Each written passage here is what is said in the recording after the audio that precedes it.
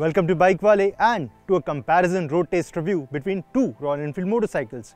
On one side we have Royal Enfield's largest selling motorcycle, the Classic 350, while on the other is Royal Enfield's newest product, well, at least at the time of filming this video, the Hunter 350.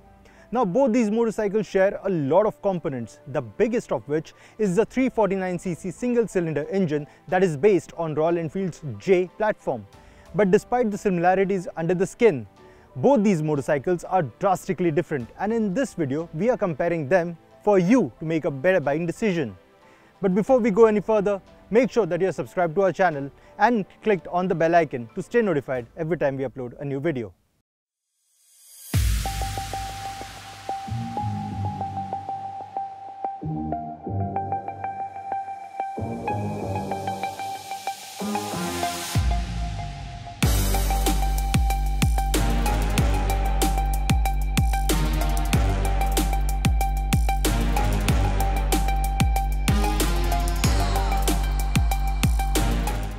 Let's start with the design, and the first thing that you would notice is the fact that both these motorcycles pack a retro styling.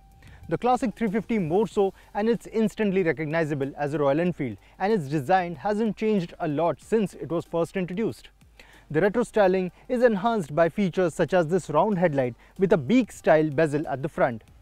Then at the back you have this teardrop shaped fuel tank with tank pads on either side.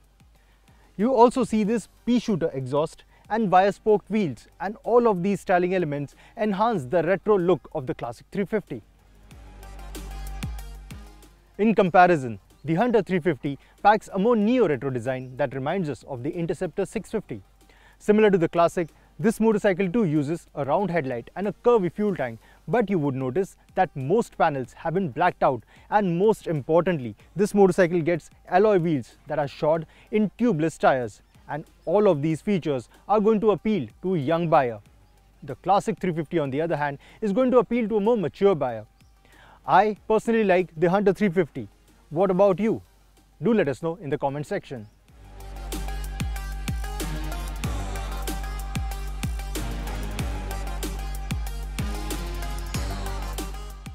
These motorcycles have been with us for some time now, and we have used them in a variety of riding conditions, including the Mumbai monsoons, and they have held together very well. The paint quality is top-notch, while the switches operate with an assuring click. The engine cover on the Classic 350, however, is showing signs of aging, and it somewhat ruins an otherwise achingly beautiful retro look of the motorcycle. The Hunter 350 on the other hand has held together, and we do not have any complaints in the build quality department here.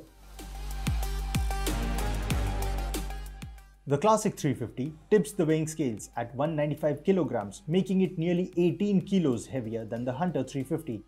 But it has a 15 mm lower seat height that will allow shorter riders to move it around easily when seated on the saddle. Now one may think that it will be difficult to park the Classic 350 on the center stand, but that is not the case. You see, Royal Enfield did not redesign the center stand for the Hunter 350, and thus the Classic 350 with its 18-inch wheels is easier to put on the center stand. The same task is relatively difficult on the 17-inch wheel-equipped Hunter 350, and you will have to put additional efforts to pull this motorcycle up and back to park it on the center stand. And then there are the ergonomics. The Classic 350 packs more upright and comfortable ergonomics that have been achieved through this tall set handlebar and these forward set foot pegs. In comparison, the Hunter 350 gets a flatter handlebar and relatively rear set foot pegs. Now to give you an idea, my colleague Anuj Mishra, who's just as tall as me, is going to mount the Hunter to give you an idea about how both riders look on the motorcycles. As you can see, he is leaning slightly forward on the Hunter while I am sitting upright. The sporty ergonomics on the Hunter, along with the 17-inch wheels on both ends, make it easy to filter through traffic.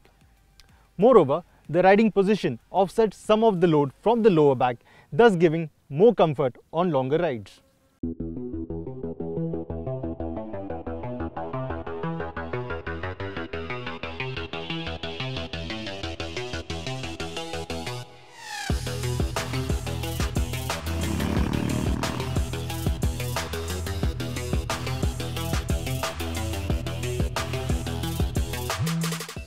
Speaking of comfort, let's talk about the suspension setup.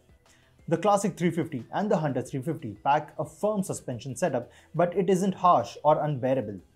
The Hunter 350's ergonomics do give it an edge, and the rider can offload some of the weight from the lower back by putting stress on the handlebar and the foot pegs. Doing the same isn't as easy on the Classic 350. But what does work in the Classic 350's favor are the list of optional accessories that include touring-focused hardware such as a tall windscreen and touring seats. These enhance the long-distance mile-munching capabilities of the Classic 350. While we are yet to test the Hunter 350's touring prowess, my colleague Anuj Mishra, whom you saw earlier in the video, has ridden the Classic 350 to Goa and back, and we will leave a link to that detailed highway touring report in the description below.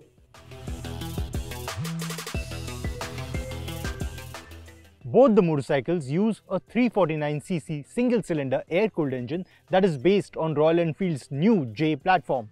We saw the same motor on the Meteor 350 as well. Now this motor is tuned to develop 20.2 bhp of maximum power and 27 Nm of peak torque. Now despite the similarities in the power and torque output numbers, both motorcycles get a different engine mapping. More on that in the later part of the review. But the Hunter 350, as we said before, is 18 kilograms lighter than the Classic 350, thus giving it a better power to weight ratio. How does it translate into real life? We'll get to that in a bit, but right now what I'm going to do is fire up the engine of the Classic 350 for you to hear the exhaust note. But we are not going to do the same for the Hunter, as it is running an aftermarket exhaust that we are testing on BikeWale.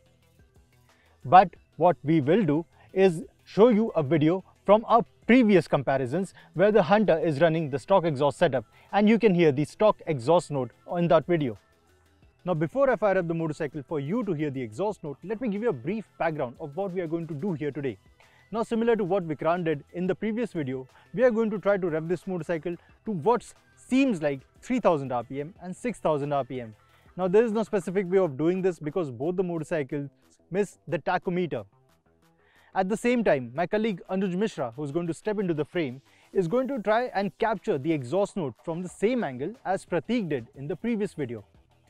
Let's hear how the motorcycle sounds.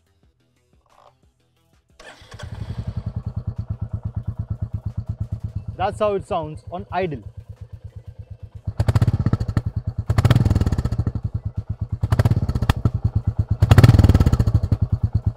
That seems to be like 3000 rpm.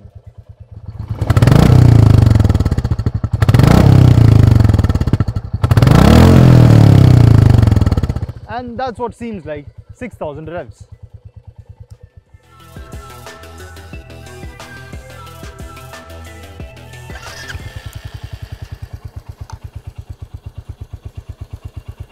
Now what might be 3000 rpm?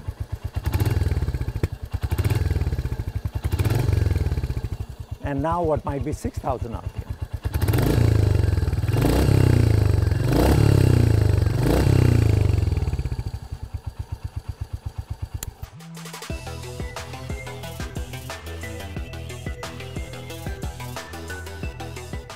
The Classic 350 and the Hunter 350 use a long stroke engine which favors more relaxed performance. Thus, it has a decent low and mid-range, but it does not like to be revved hard. Still, you can cruise at 80 to 90 km per hour on the highway with minimum vibrations and some juice left for overtakes, but that does need some additional planning. Both motorcycles miss an assist and slipper clutch mechanism that make the clutch lever feel very hard, which is a pain especially in bumper-to-bumper traffic situations. Luckily, you don't have to keep shifting so often because both motorcycles pack a commendable tractability and you can keep treading along in the fifth gear at as low as 30 km per hour. Another trait that comes handy when riding in the city. While the engine feels absolutely perfect for the Classic 350, the Hunter 350 would have worked even better with a sportier engine mapping. The braking setup has always been the Achilles heel for Royal Enfield motorcycles, and these two aren't any different. Despite getting bi-brace sourced calipers, these motorcycles lack the confidence-inspiring bite, and it is especially a letdown on the sportier Hunter 350. The feature list is identical on both these motorcycles, and while they do not get modern equipment such as LED headlight, they do benefit from Royal Enfield's tripper navigation system as an optional accessory. This optional extra feels better integrated into the classic 350's cockpit than it does in the Hunter 350. Still, it doesn't feel like an afterthought as it does on the Himalayan. The cockpit itself is notably different thanks to the instrument cluster layout, and the classic 350 gets a relatively lower spec console as compared to the Hunter 350. While both motorcycles miss a tachometer, the Hunter 350 shows additional information such as a gear position indicator and engine temperature. The Hunter 350 is available at a much lower price tag than the classic 350.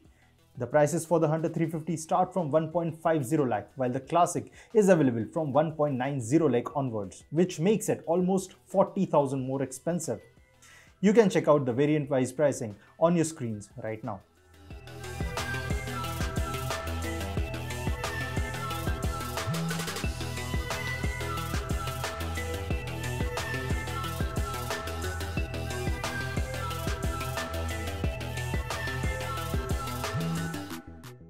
So which one of these should you buy? Well, we have compiled a score sheet which you can see on your screens right now. As it's clearly evident, the new kid on the block outruns the classic 350 by a big margin. The Hunter 350 packs sporty ergonomics, a slightly more information-rich instrument cluster, and retails at a much lower price tag than the classic 350, and all of this is going to appeal to a new, young and first-time buyer. The classic 350 on the other hand is going to appeal to a more mature buyer who wants a relaxed ride experience and is not really in a hurry to reach anywhere. What's my pick? I'm going to pick the Hunter 350 because it suits my riding style. What about you? We are eager to hear. Let us know in the comment section. Till next time, this is Suvil signing off.